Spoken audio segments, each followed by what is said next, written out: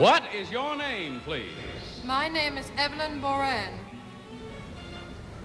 My name is Evelyn Boran. My name is Evelyn Boran. Only one of these ladies is the real Evelyn Boran. The other two are imposters and will try to fool this panel. Tom Poston, Peggy Cass, Orson Bean, Betsy Palmer, plus 100 people in our studio audience on To Tell the Truth. This portion of To Tell the Truth is brought to you by Campbell's Bounty Stew.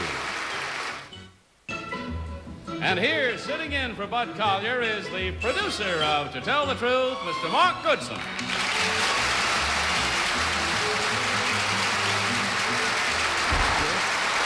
Thank you. Thank you very much. Panel, first of all, there's good news and there's bad news today. The bad news is that Bud Collyer is not feeling well, and I hope he's going to feel well again very soon. The good news is I get to do this. And I've never done it before. I'm a producer. It's much easier to be back there frowning at you. Right? And you notice that because of me, in my honor, the first spot has 3 beautiful girls. All right? Mark Goodson show. Betsy, you're also here instead of Kitty, who is off at the Met. I think is she singing, off with the Metropolitan? Yeah, Oh, and I understand you're on your way to do some singing. I'm off to do, well, why do you suppose I have a haircut again? South Pacific. I'm off to do South Pacific again in California. In fact, we open next Tuesday, Jean-Pierre Aumont and myself. Sweet man. How about that? I hear he is a very, very nice man. Okay. In West Covina, can I say where? Yeah, you can say West Covina. Okay. All right. Now that we've finished the plugging, today again we're going to give 100 people in our studio audience a chance to vote electronically each time we play a game on To Tell the Truth. So audience, stay alert please and get your voting buttons ready. We'll be calling on you in a few seconds. Now panel, in front of you are today's envelopes, the contents of which you've never seen before. So open up envelope number 1 and follow along as I read. I, Evelyn Boran, am an underwater stunt woman. I've appeared in the swimming sequences of 2 James Bond movies. The most difficult stunt that I have performed was riding on the back of a 5-ton killer whale. Swimming seems to come naturally to my family. My husband is a well-known underwater photographer, and our baby daughter has been swimming since she was 4 months old. Signed, Evelyn Boran.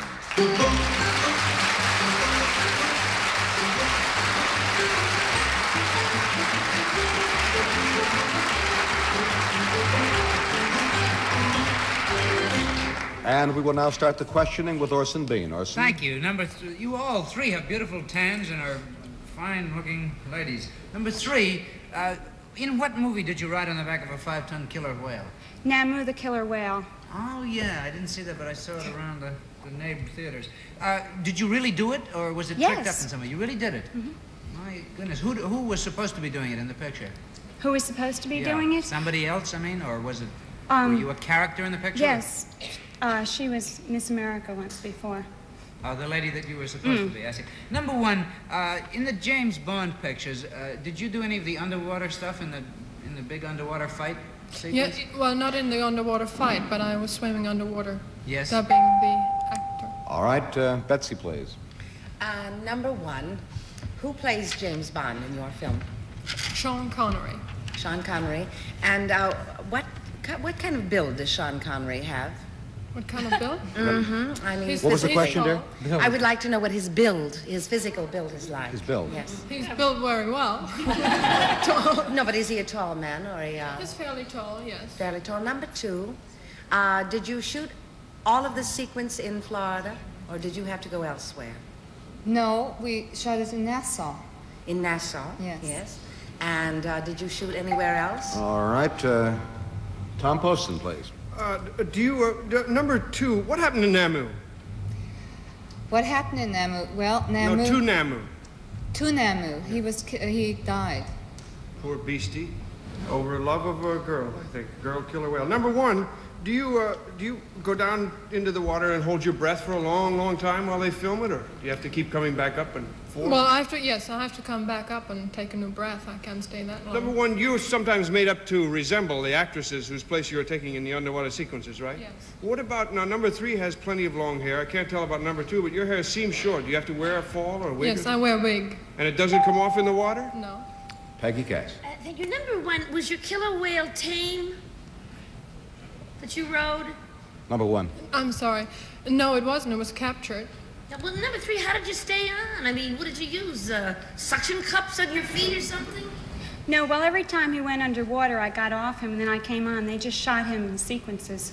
That seems very bright to me. Number 2, have you ever run into any poisonous fish down there, like Portuguese men of war or stuff like that? Have you ever been hurt? I have not. You never have? No. Thank you. All right, panel. Brilliant questioning. Now, without change of consultation, it's time for you to mark your ballots. And while you're voting, it's time for those in our studio audience group to vote. On the voting machines in front of each of you are 3 buttons. When I say vote, please select number 1, number 2, or number 3. Are you ready? Vote. The music from another sphere. All right? Your votes have now been registered, and we're going to reveal the results in just a moment. But first, let's see how the panel votes. Now, Tom, what'd you vote for? Mark, I voted for number 1. I thought she was a girl with a great sense of humor, and I think you would have to have that to do this kind of dangerous work and enjoy it. All right, Peggy, which one did you select? I almost voted for 1 because she knew that Sean Connery is very well built, as indeed he is, but after all, anybody that saw the movies would know that. I voted for number 2 because she knew that poor little Nemu the whale died. Oh. He died in his nest. Oh. He was trying, it was the mating season, and he was trying to get out. Well, that's life. Orson? I voted for number 3. I think that she has a cool look about her that a pro would have to have, and that she could hold her breath for a long time. And Betsy? Well, I voted for number 1 because she speaks with a slight accent, and I would say that Boran might be Scandinavian, and to me she looks Scandinavian. All right. Well-reasoned, interesting decisions. Panel, your votes are all in. Now let's find out. I'm very curious to find out who got the most votes from the studio audience. Now, our audience out there voted for number 1, and quite strongly for number 1, 46 votes out of 100. Okay, here we go. Will the real Evelyn Boran please stand up?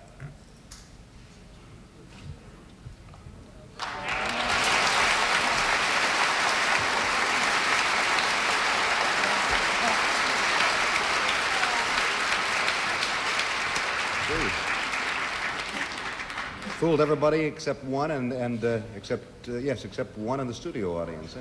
Now, Evelyn's baby daughter, by the way, is very cute. And we happen to have a picture of Evelyn with her mama underwater. Can we see that picture?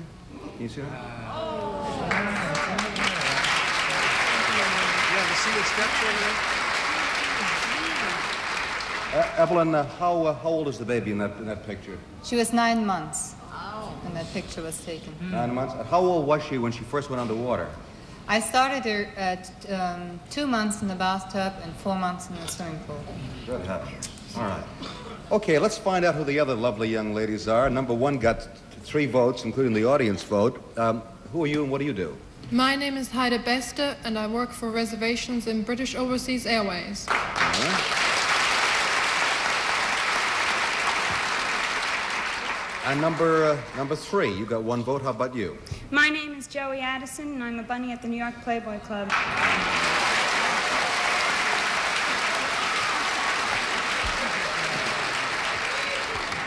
All right, that means there were 3 incorrect votes from the panel, plus 1 from our studio audience, which is a total of $400 for you ladies to divide. Thank you very much for being with us on To Tell the Truth.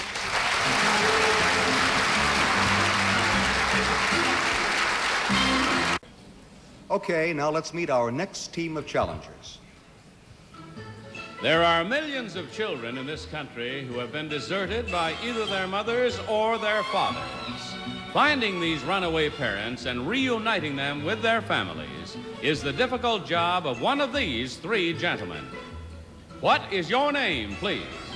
Solomon Z. Weiss. My name is Solomon Z. Weiss. My name is Solomon Z. Weiss. We shall play our game with Mr. Solomon Z. Weiss in just a minute after this special word of interest. Okay, panel, if you'll open your second set of envelopes while I read the statement. I, Solomon Z. Weiss, am Executive Director of the Family Location Service. It is our job to find husbands and wives who, for one reason or another, have deserted or become estranged from their families. Last year, we were involved with over 1,100 of these cases. Some 9 million women and children in this country are the victims of desertion. Last year alone, aid to children whose parents had deserted them ran to over $900 million. The basic purpose of our organization is to reunite families whenever possible. And I'm proud to say that the Family Location Service is the only agency of its kind in the world. Signed, Solomon Z. Weiss.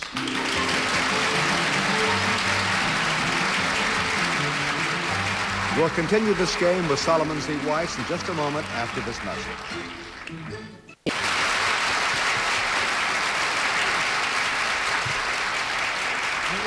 And for those of you who tune in a little late, I want to say that Bud Collyer is not feeling too well today. We hope he's going to be back with us by tomorrow or Monday.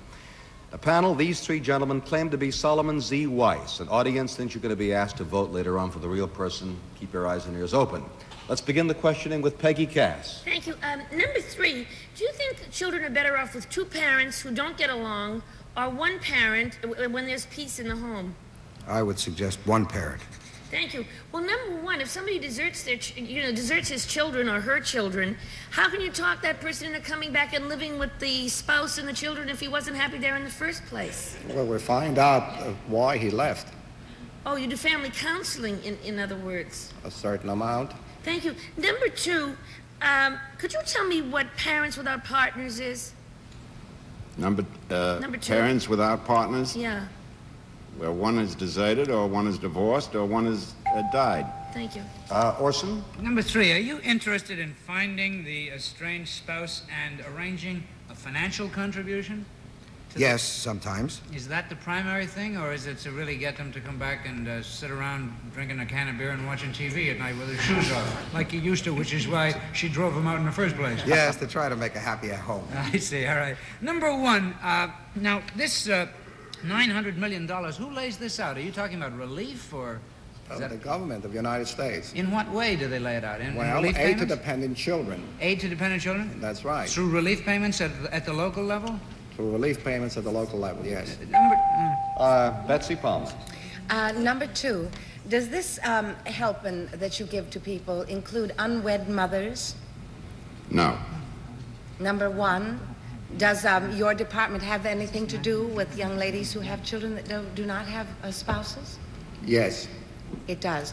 Number 3, when a husband has left his family and doesn't desire to return, what do you say to him?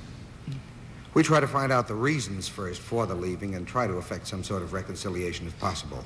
Is there such a point in question of maybe forcing them to return to help support? Yes, support is mandatory in certain conditions. Tom Poston? Thank you, Mark. Number 2, can you force them to come back if they're out of the state? No, you can't force them, but there are some states which allow extradition. For this particular thing, to bring him back. Well, number 1, I'm very interested in the way you go about changing the attitudes. What do you do to talk a fella who's left his family into coming back and living with them? Is that me, number 1? Yes, please.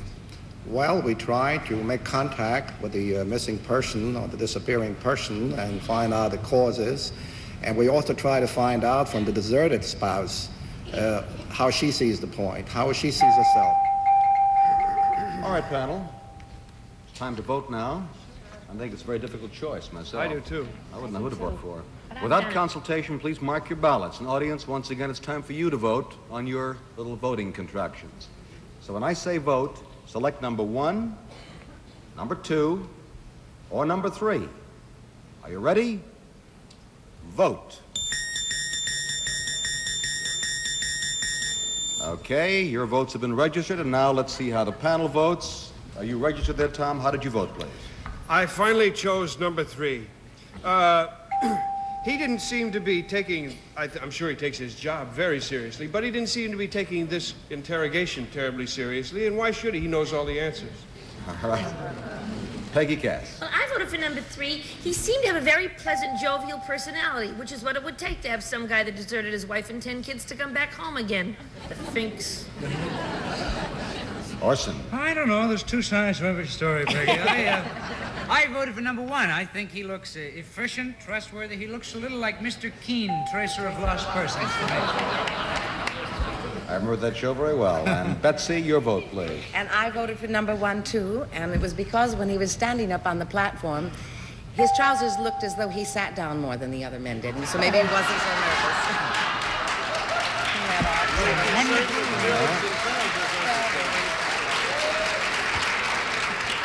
All right, sir, you're picked on the basis of shiny pants. We'll see how our audience voted and meet the real Solomon Z. Weiss in just a minute after this word of interest. All right, panel, the votes are evenly divided, as a matter of fact, by a left and a right. Down the other end, Tom and Peggy are for number 3, and Orson and Betsy are for number 1. Now, let's see who got the most votes from our studio audience. Our audience voted for number 3 by 55 votes out of 100. Very good.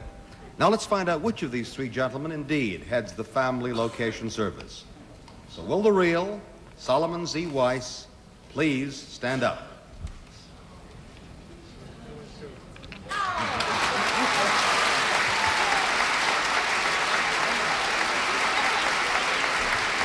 Thank you. Incidentally, the Family Location Service is a beneficiary of the Federation of Jewish Philanthropies of New York. And now, let's find out who the other gentlemen are. Number 2, will you tell us who you really are and what you do? My name is Ralph Cohen. I'm sales manager for the Pacific Bag and Burlap Company in New York. And number 3, you got 2 votes from the panel and you fooled the audience. Tell us about yourself. My name is Sidney Epstein, and I'm an executive with the Columbia Cement Company in Brooklyn, manufacturers of adhesives.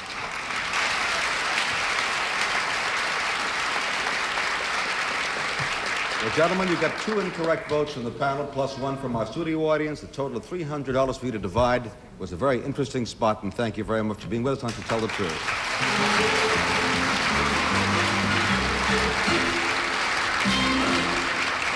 We shall return in just a moment after this message from Bristol Myers.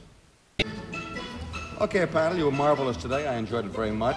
Thank you very much. And so until tomorrow, this is Mark Goodson sitting in for Bud Collyer, and as he does, reminding you to tell the truth. This portion of To Tell the Truth was brought to you by Neutral Long, the floor wax made to be washed with detergent. To Tell the Truth is a Mark Goodson, Bill Todman production. Johnny Olson speaking. The program was pre-recorded.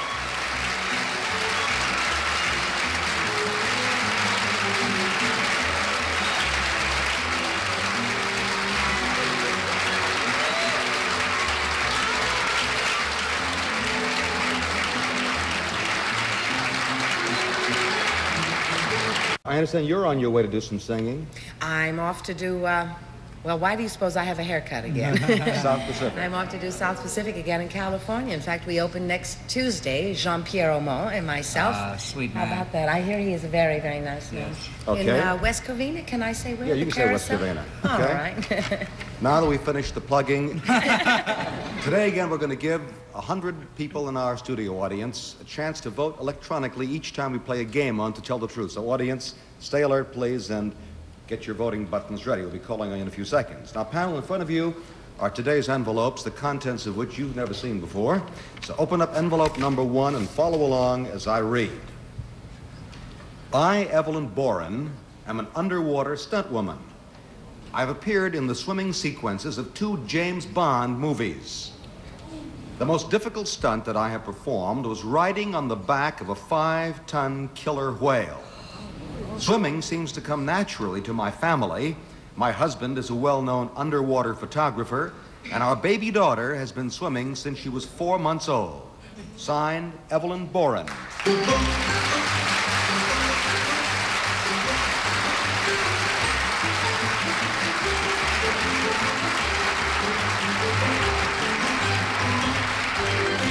And we will now start the questioning with Orson Bean. Orson? Thank you.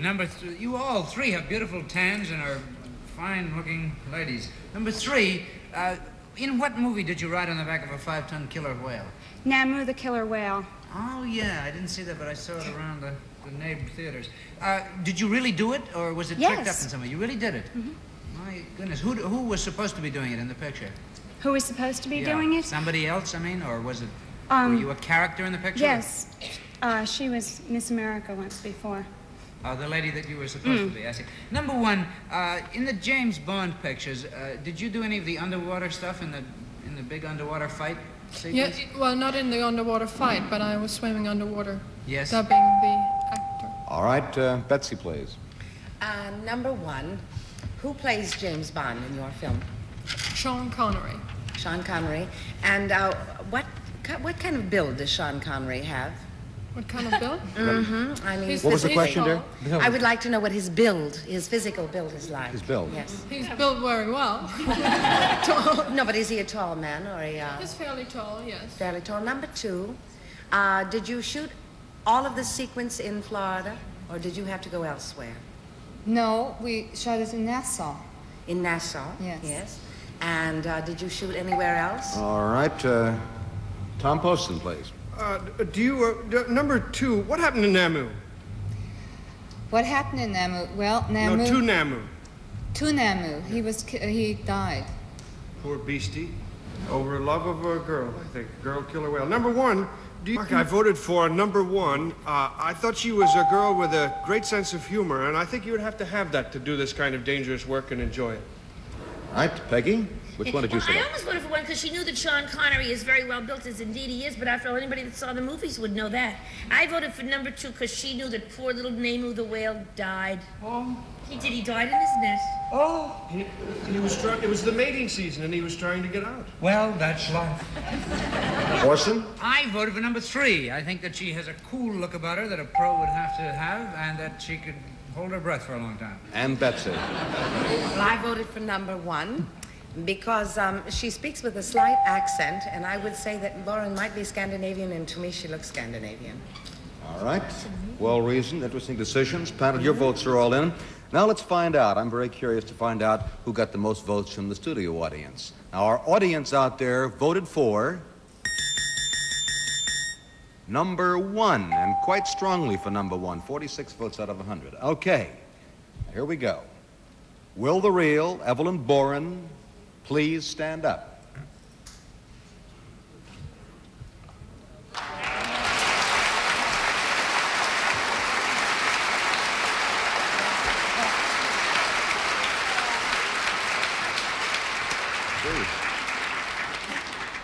Fooled everybody except one, except one in the studio audience.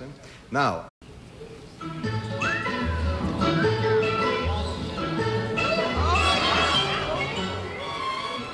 What is your name, please? My name is Evelyn Boran. My name is Evelyn Boran. My name is Evelyn Boran. Only one of these ladies is the real Evelyn Boran. The other 2 are imposters and will try to fool this panel. Tom Poston, Peggy Cass, Orson Bean, Betsy Palmer, plus 100 people in our studio audience on To Tell the Truth. This portion of To Tell the Truth is brought to you by Campbell's Bounty Stew. And here, sitting in for Bud Collyer, is the producer of To Tell the Truth, Mr. Mark Goodson.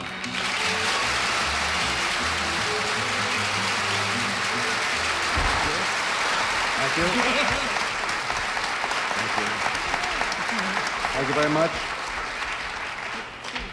Panel, first of all, there's good news and there's bad news today. The bad news is that Bud Collyer is not feeling well, and I hope he's going to feel well again very soon. The good news is I get to do this. And I've never done it before. I'm a producer. It's much easier to be back there frowning at you. All right?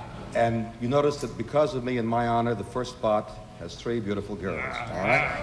Mark Goodson's show. Betsy, you're also here instead of Kitty, who is off at the Met. I think is she singing off or with the Metropolitan? yeah, Oh, and Do you go down into the water and hold your breath for a long, long time while they film it, or do you have to keep coming back up and forth? Well, I have to come back up and take a new breath. I can't stay that long. Number 1, you sometimes made up to resemble the actresses whose place you were taking in the underwater sequences, right? Yes. What about, now number 3 has plenty of long hair. I can't tell about number 2, but your hair seems short. Do you have to wear a fall or a wig? Yes, I wear a wig. And it doesn't come off in the water? No.